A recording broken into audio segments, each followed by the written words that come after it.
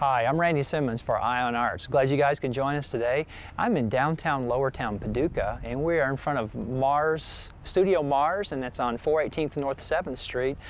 This is Paul Lorenz's home and studio, and Paul has invited us to come in and check out some of his paintings. He does a lot of paintings, and some are drawings, mixed media works, a little bit of abstract expressionistic concepts thrown in.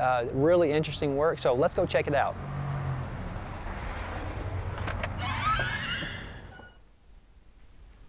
Hello, Paul. Randy, welcome. Thank you, thank you. This is Paul Lorenz, by the way. He's a lowertown artist, and we're at the Mars studio in downtown Paducah.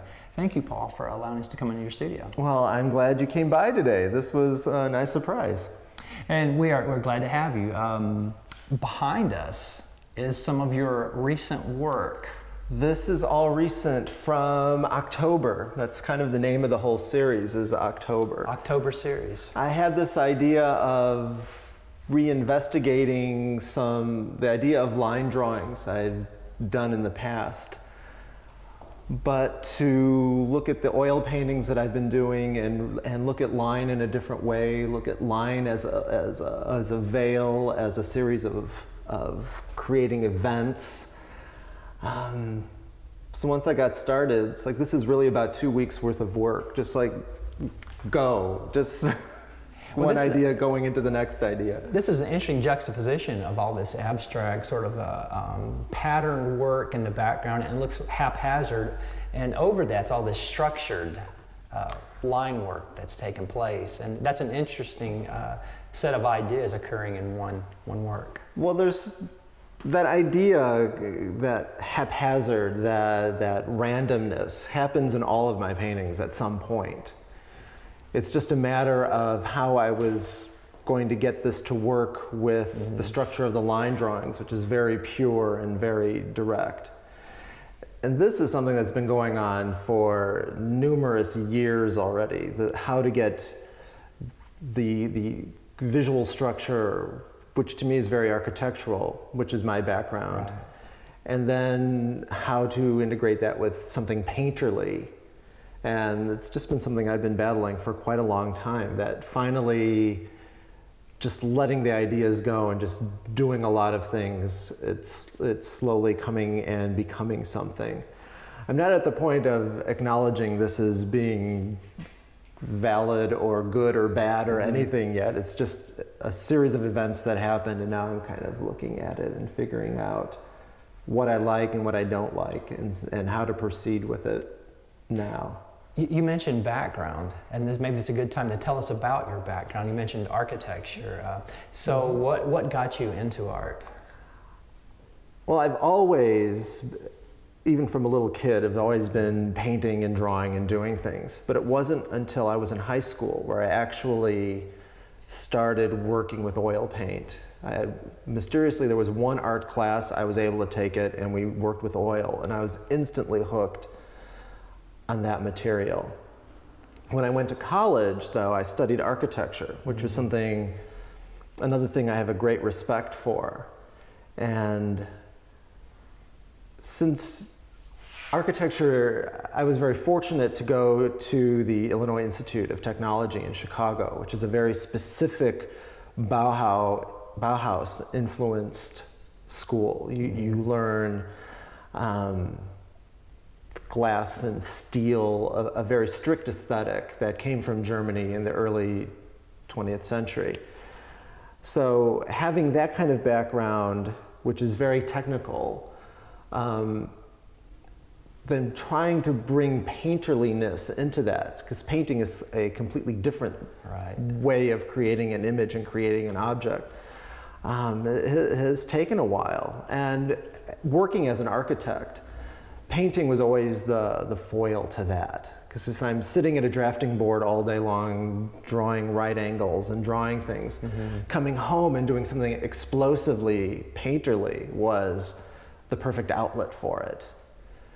Now, having been a professional artist for the past 10 years and not in architecture, I kind of miss that structure of drawing And now the drawings have become the foil to the painting. It's like I don't want to be just explosively doing things. I need some structure also. So this is kind of this balance that has to work together, otherwise nothing happens.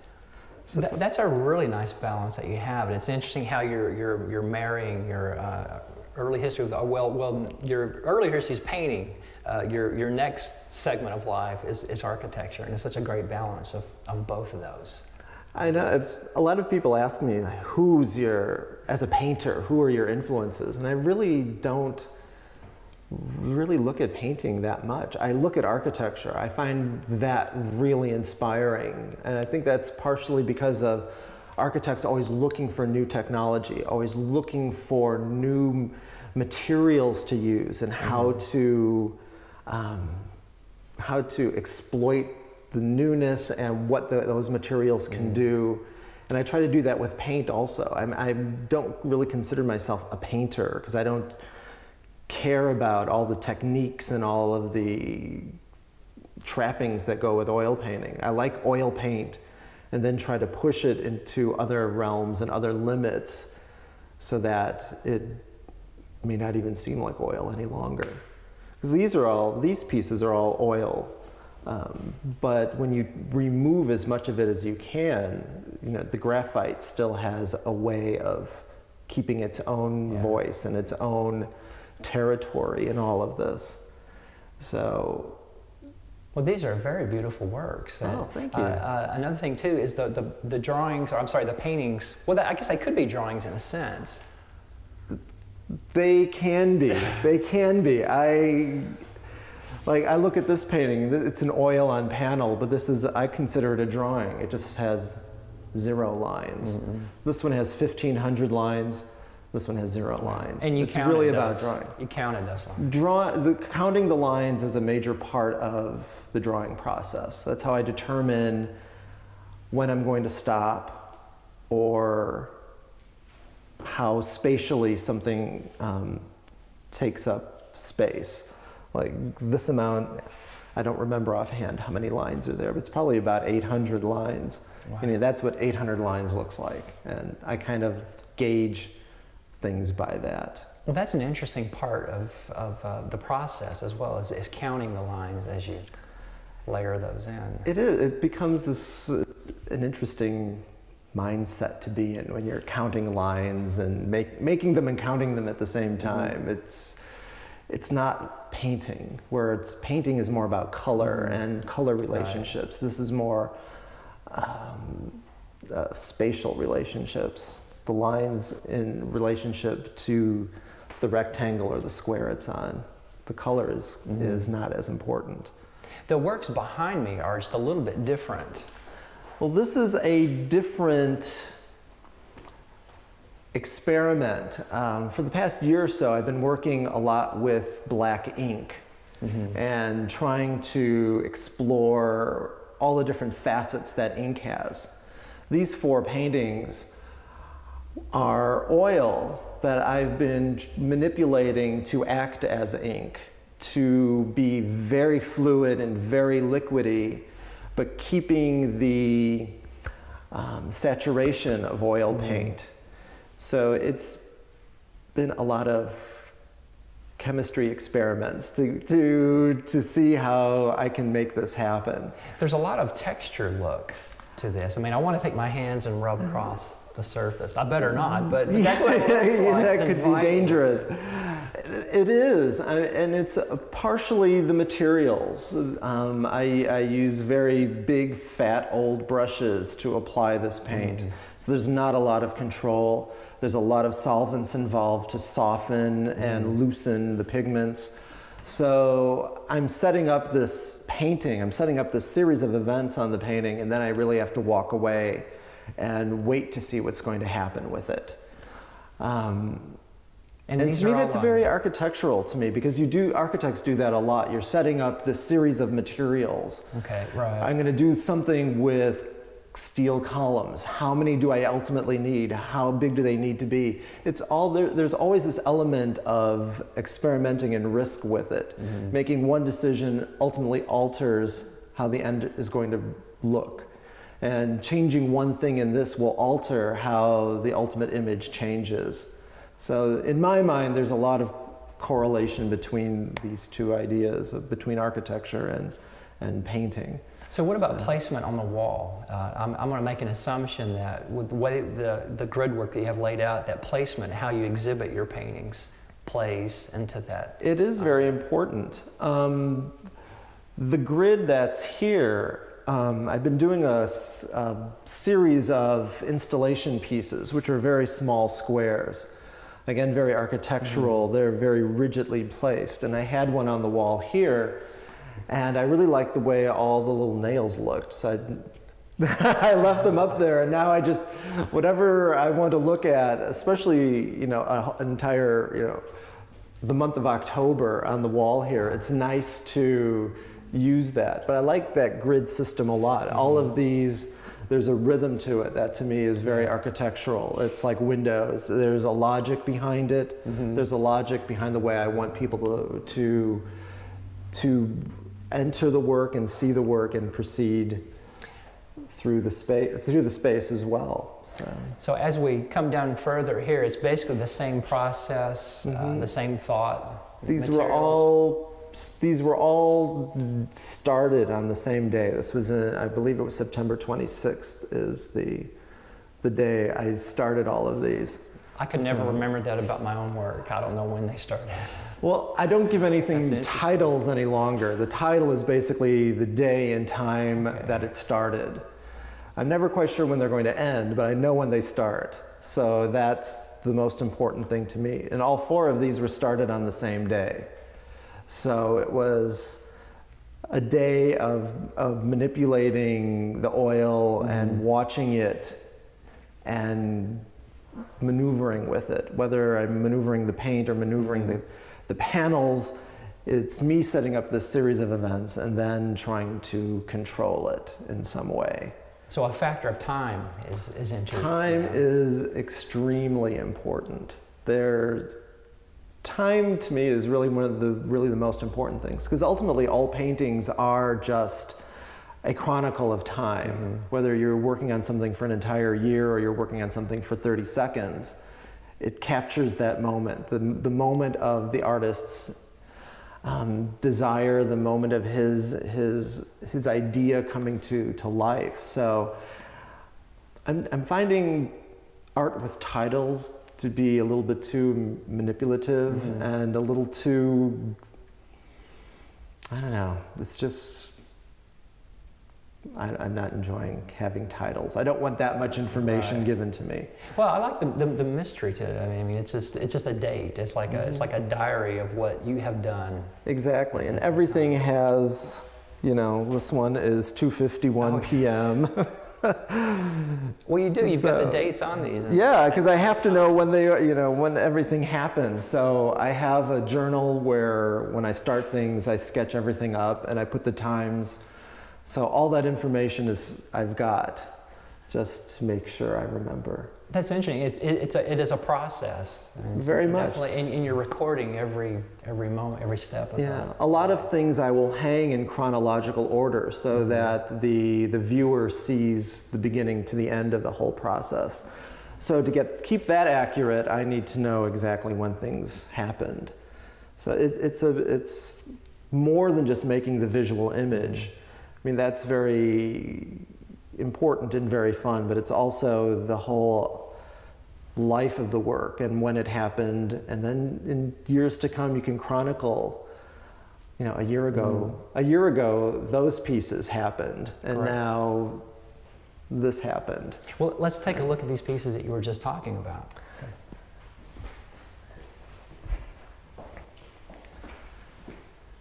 Well, Randy, these paintings behind us are really probably the most important in the room, because this started the whole idea of working on ink. And this started ink and time and actually temperature. Because the bottom three I did during the ice storm in 2008. Yeah, it was 2008. Or no, it was 2009, that's right. And they're in chronological order. This was January 27th, January 28th, and then January 30th. And I did these in the studio when there was no power and there was no heat. So the ink started doing some interesting things with the cold, which I never acknowledged until this moment. The ones above, I did trying to recreate the coldness after the heat had come back on, and me trying to manipulate temperature by myself resulted in ink doing these kinds of things. So there are definitely pieces that go together. But that idea of ink and temperature and time has led to all of these other works. What's interesting is that this bottom row looks like smoke damage in a sense. It looks like something's caught on fire and that smoke has rolled across maybe a ceiling. That's interesting because that requires heat, but yet these are about not heat and about cold. And the thing working with ink also, when ink's wet, it's black. You don't know the saturation of it until it starts drying, because all of these pieces look black when they're wet. Until they start drying, I don't know what the values are going to be or what's happening. So again, the experiment in this, it's like you set up the series of events, and then I kind of have to wait and see how to proceed as the piece gives me the knowledge of how to move on with it. But I was completely surprised, so I just stopped. It's like, okay, well, hold on to you guys for now, and then try to recreate this again to see if it can happen. And it didn't. So. Well, these are beautiful, and they hang very well together. So I can't wait to see your studio. Well, then we should go see the studio. All right. Well, then let's do that. Okay. And this is your studio space. This is the studio where I work. This is the work zone. This is like a real painter's studio. And you got to tell me, how did you get to Paducah and come up with this wonderful studio space? Well, I came here because I heard about the artist relocation program, and it sounded intriguing. I'd been living near San Francisco in Berkeley, and it was time for a change, professionally and geographically. And though I have to admit, Paducah was not on my long list or short list of places to move to, hearing about the relocation program and actually visiting here, it was an adventure, and it sounded interesting. And I knew in California I was never going to have the chance to own property and design a house and design a studio that was really perfect for what I wanted to work in. So it just made sense to try Paducah out. I'm originally from Chicago, so it was also nice to be able to just hop in the car and drive there if I wanted to, rather than having to buy a plane ticket and all of that. So it just seemed like a good idea, and it seemed like an adventure, and there were so many other artists coming here also. That energy is always just a good thing to have as well. So it was time for a change, and Paducah, Kentucky. And here you are. And here I am. And you're an architect, so you designed your own studio as well. Yeah, it took a little bit of time to really think about how I wanted to store things and how big did I want to work on things? How much workspace, how much square footage do you really need to maneuver to work on things? But I'm slowly outgrowing, actually. Well, you are. I mean, there is work everywhere, and even your drop cloth is a work of art. And you said earlier that before the interview started that it's actually going to be a work of art. It is. This is 5 years worth of information on the drop cloth right now, and within the next month it's going to come up and get cut up and stretched. Something's going to happen with it. I'll probably wash it and then see what information is left. No, don't wash it. Yeah, I think I need to wash it. But that'll be good, because there's a lot of ink, there's a lot of oil, there's glue, there's all kinds of stuff on here. And it'll be good then to reevaluate what it could be. So I've got my new drop cloth all ready to go. And you also have some new works out on this table. And new work, yeah. I've been working a lot on these really thin panels, and I'm not sure right now.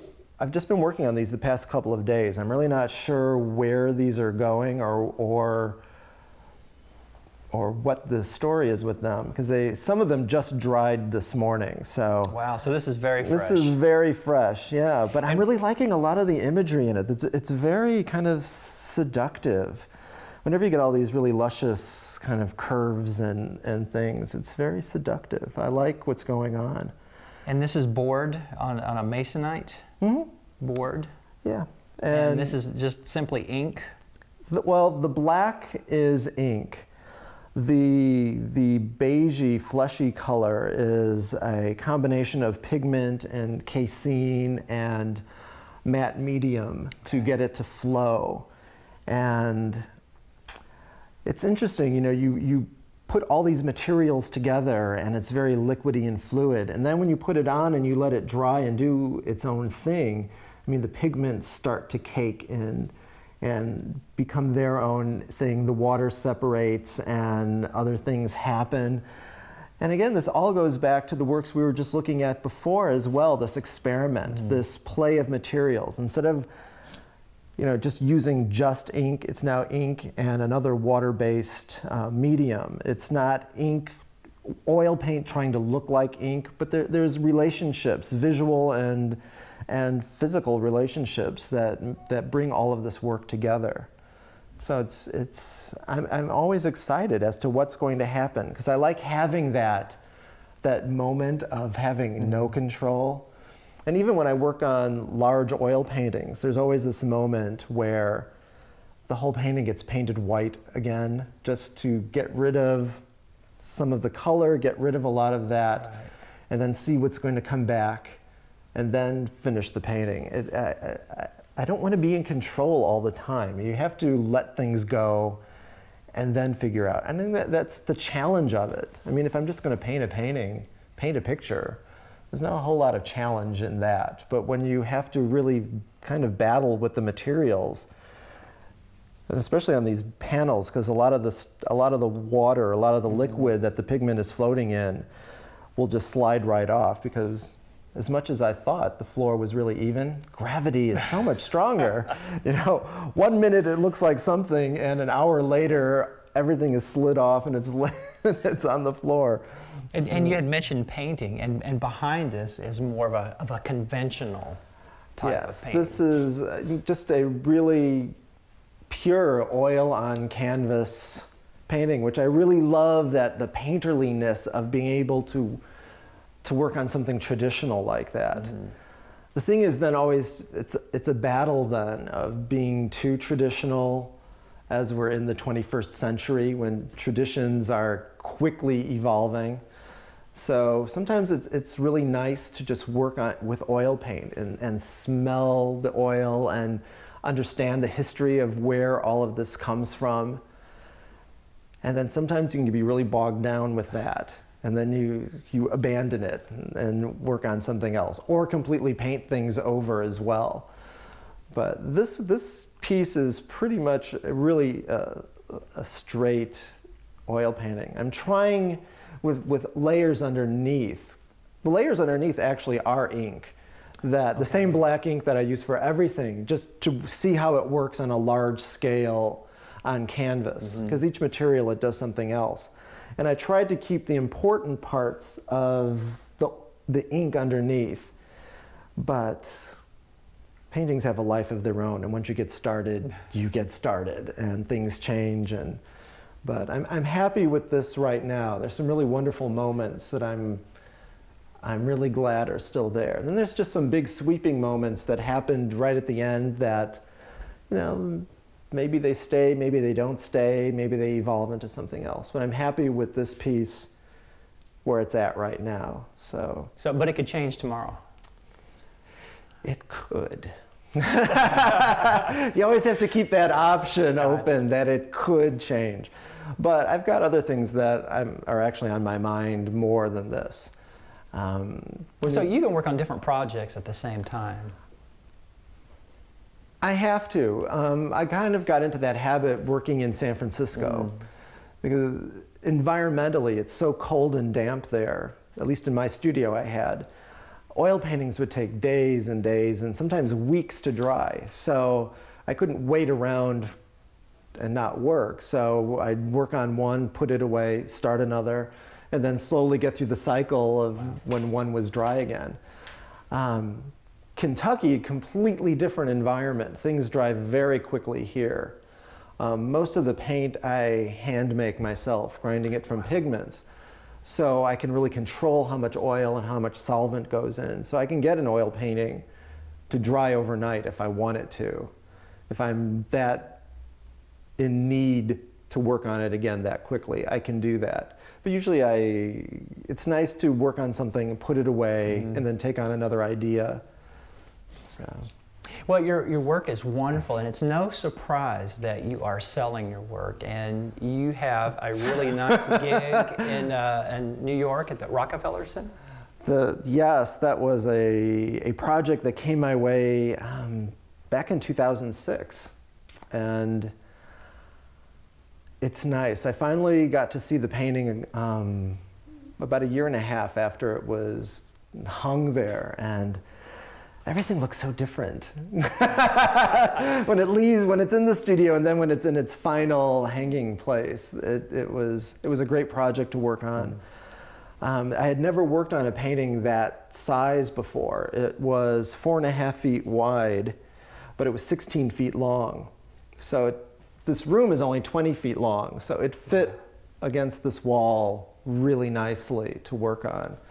And it was the first time I ever used the computer, to use Photoshop, to manipulate a composition at a small scale first, and then transpose that onto the larger canvas, just so I could get a handle on scale. You know, when you're looking at a little sketch, a line does one thing, and then when you try to get that, it's easier to make a pencil line first to see what the scale is, and then you know how much paint to make and how big the brush needs to be, rather than just dive in without that knowledge. Usually I just kind of dive into paintings, but something that big really needed to be studied before starting. So that was a nice exercise for me too, because I'm not exactly Mr. Computer savvy. So, Paul, we could do 4 or 5 shows or more on you, but unfortunately we're out of time. Oh man! And, maybe you'll have us back again in the future. Certainly, certainly. Great. See what else, where all of this evolves to. So. Yeah, there's no telling. So, thanks again, Paul. Randy, thank you. And we'll be in touch. All right, sounds good. Well, that was a wonderful visit with Paul Lorenz in Studio Mars in downtown Lowertown, Paducah. I hope you guys had as much fun as I did and learned about Paul and his processes. And I hope you can join us next time on Eye on Arts.